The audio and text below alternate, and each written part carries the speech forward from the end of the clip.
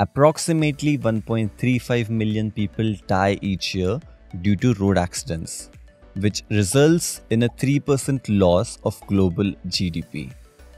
Automatic driver assistance systems, or ADAS, can play a significant role in reducing these cases using automatic braking, adaptive cruise control, drowsiness detection, and etc. In this video, we're going to briefly take a look at ADAS and the recent advancements done in it. Hey there, welcome to Learn OpenCV. The roots of ADAS can be traced back to the introduction of anti-lock braking system in the late 70s. Then, in the 2000s, tech like radar, cameras and sensors made its way into the car. With the increasing population and the rapidly changing urban environment, this was the correct step. ADAS ranges from level 0 automation to level 5 automation.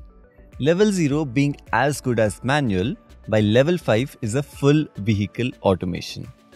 Likewise, level 1 automation is driving assistance, which help in either steering, accelerating or braking the vehicle, but the driver is largely in control.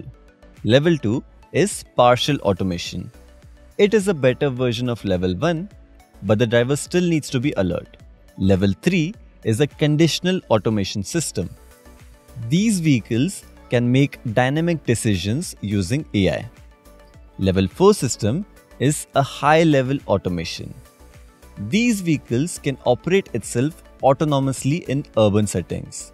And level 5 is full automation system, where the vehicle operates autonomously in every environment. ADAS uses real-world data to navigate the vehicle. The primary data source is sensors, and it fuses data from these sensors for a better autonomous driving experience. It also uses deep neural networks to detect and track objects like pedestrians and other vehicles.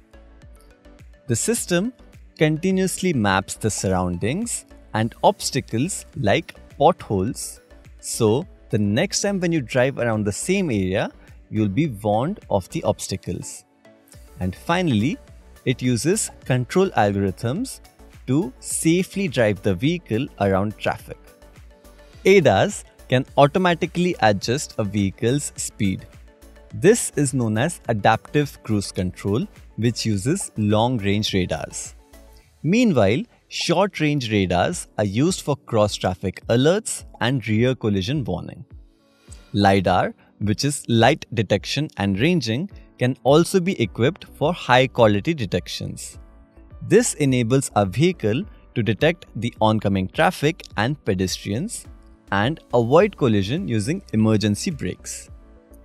Traditional RGB cameras can also be used to detect traffic lights and lane changing and surrounding view during turns and reversing your vehicle.